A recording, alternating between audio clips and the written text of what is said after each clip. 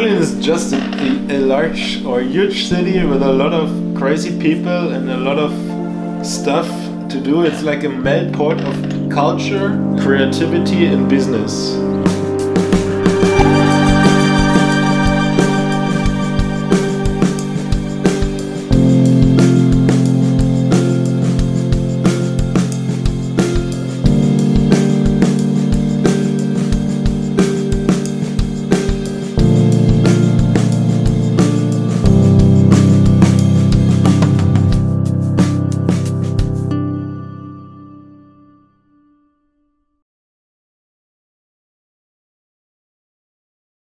You can let me know, you know, it's my local park, so yeah. You can do whatever you want. Okay, great. If you want to make like something huge or something, then just let me know. So, yeah, you know. I'd like you know, maybe to make some shots where I can be a bit close. But maybe you can go in, you can work here, you know, and then I can slide and make the gap here. Yeah, okay. So you can go from the front maybe, and so yeah, and I have like in this way, you know. Okay, great. So, yeah, sure, great. I can do it. Okay. Let me check.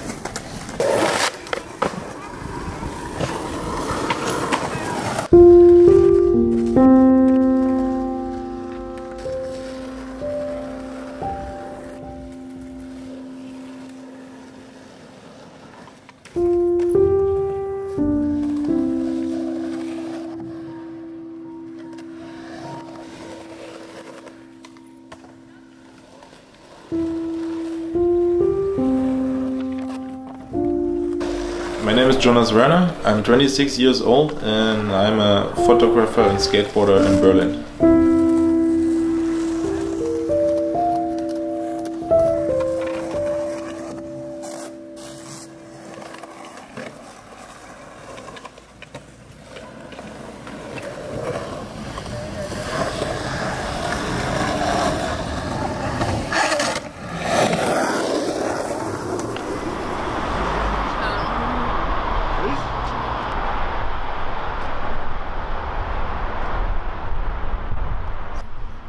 The first time when I got in contact with serious photography was in the age of 19 maybe. The pastor of my hometown gave me all his analog photography stuff because he also was a not photographer, but he was interested in photography like years ago.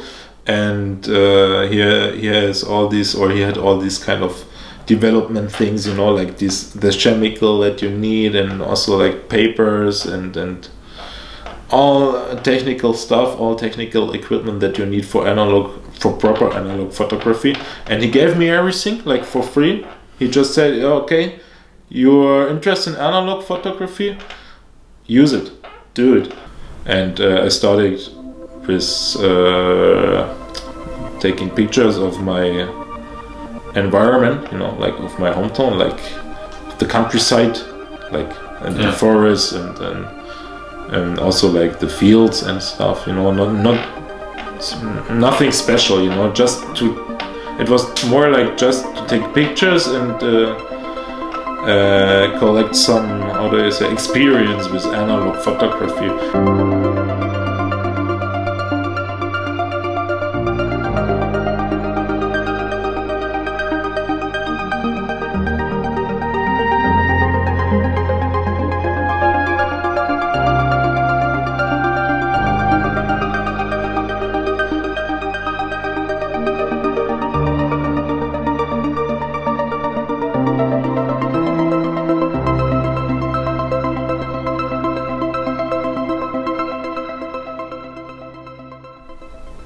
Until a special point, photography was like just one thing that I like to do, and the other thing was like skateboarding.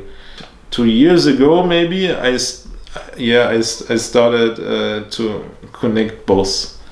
With photography I always try to make the connection between skateboarding and photography in my portraits, you know. When we went to a trip or something, I took my analog camera with me and I started to making portraits of the skaters around me, you know, like just simple portraits. It was not like, okay, this guy is doing a trick, let's take a picture of it. It was like just doing the portrait of my friends. For example, when a guy was like sitting on a bench or something, or somebody was rolling a cigarette, I was like just asking like, oh, can I take a portrait of you, man?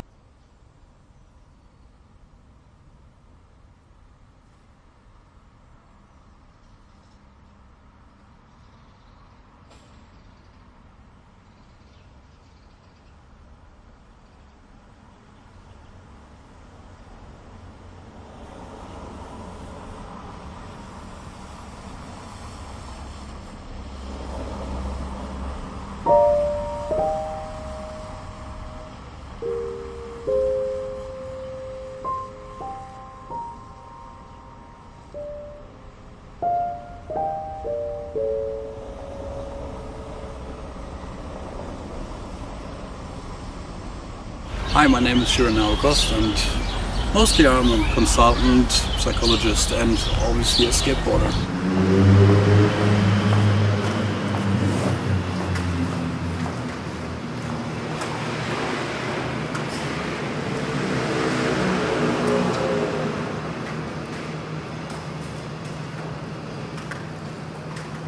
I started skateboarding way back in the years. I was like a little child, and I got a small penny board, like these plastic ones. It was red and had green wheels, and it was all, back in the early 80s.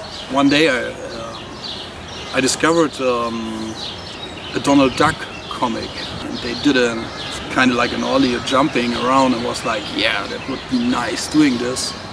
And the very next day, I was running around in the city, and I ran into a skate shop the first time, and I discovered a magazine, Treasure, still existing, and it was quite fun because I have seen people doing things I couldn't believe.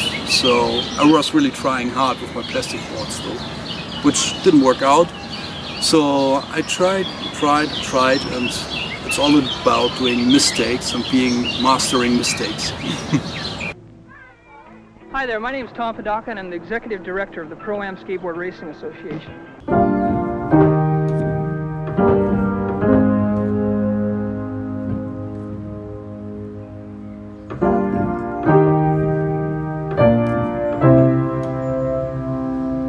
So what I'd like to do with you right now is explain the impact forces of the fall.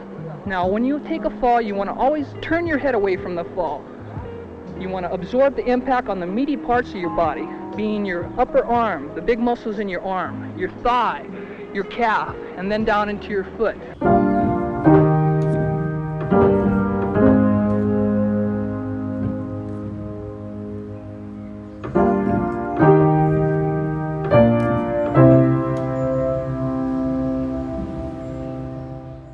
Back in 2005 or something, a good friend of mine and me were running around in the city, and we recognized that there were a lot of places. There was so-called skateboarding places and skate plazas. These places didn't work out for us as skaters. They're really bad made and bad stuff happening there with sand and bricks and all these kind of things. You couldn't skate at all. So we took his car and we drove around the city of Hamburg, and we recognized that we had over 50 little skate plazas, and just 5 or 6 of them were skatable. We just skaters in the city, and we want to have some places where we can stick and we don't get busted by the police. When I was there, a little kid, and going to skate somewhere, someone built up a little ramp. I didn't know how to build that one, but he showed me. So this is the legacy. And I build skate parks now. So I give it on to the next generation, hoping that they are enjoying it and doing better than me.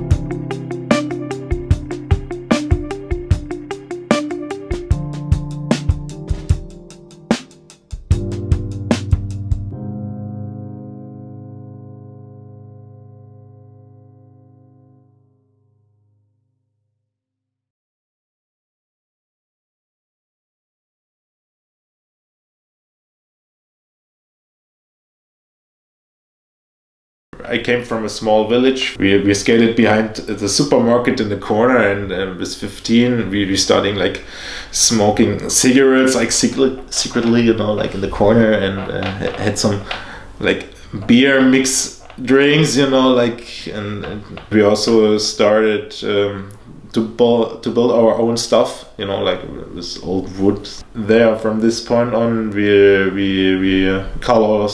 call ourselves skaters, you know.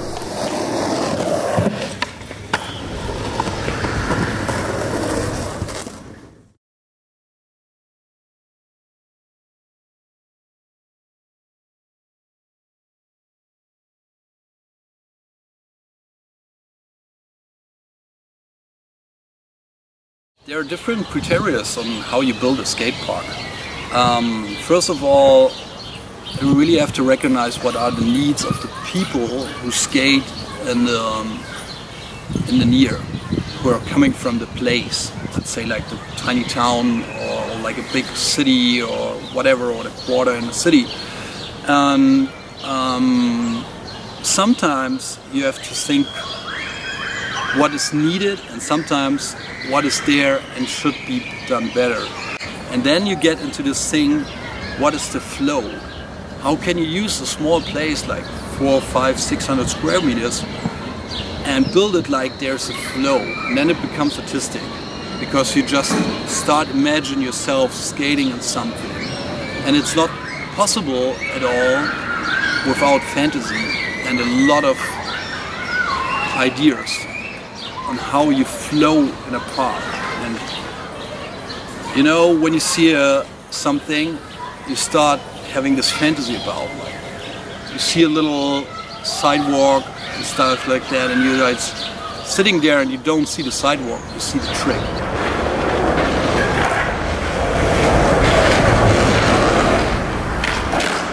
Being a skater, it means that you're also like thinking as a skater, you know, you think about things, you're watching things like a skater, you know, especially when every time when I come to a new city, I don't watch like to I don't know, like the museums or something. I just, for example, I just go with the bus into the city, and then I watching the sidewalks and the stairs and try to find some gaps and things, you know, like, and taking pictures like an idiot from stupid gaps and sidewalks and sending it to my friends, and oh, look at this, and this city, we have to go there skating, man. And it's kind of a madness, you know.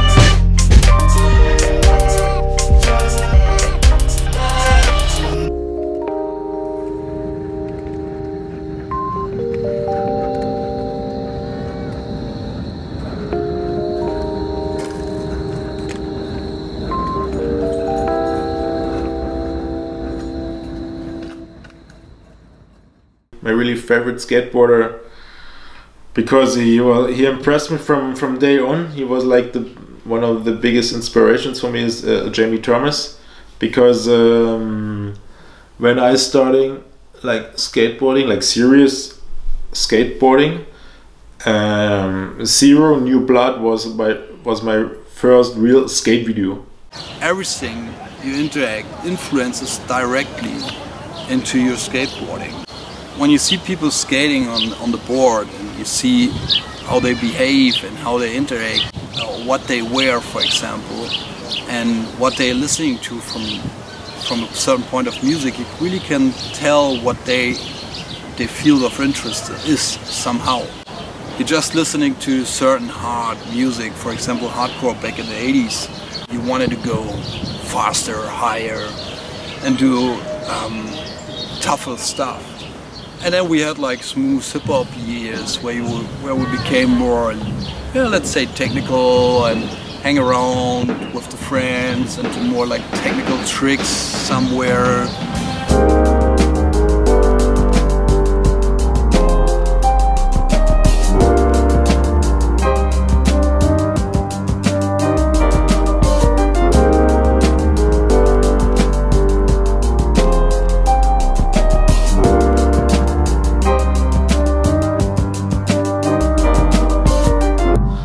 You know, when I became older, like in the age of 18 or 19, become interesting in things what happens around you. You know, what happens around your hometown, around your city, maybe in the larger cities. You know, so I went to other cities and I met a friend of mine, and he was like from the area of Frankfurt, I guess, like around Frankfurt, and he was way more deeper into skateboarding than me, because he has all these connections, and so it was like the point where I noticed that something was missed in my skateboarding. Then we starting to move to Barcelona 5 times in a row each year, and I guess these kind of trips, or especially what happened there, this was one of the best memories I ever had in my skateboarding until now, because it was not just about the skateboarding, it was just about the friendship, you know, to hang around, to being a crew, you know, to film each other, to push each other, to learn from each other.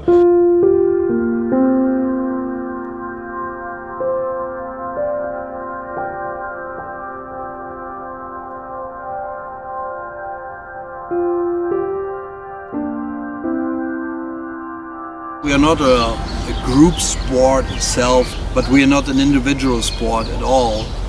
We are always working in a collective. It's all about learning, pushing, respect, and going out with a smile. You know, I'm coming home with a smile, even if I'm humbling and have some scars, but I'm coming home and saying like, yeah, you know what? I did that one. That trick felt nice. I really felt that one. If you don't have that feeling, you don't go home.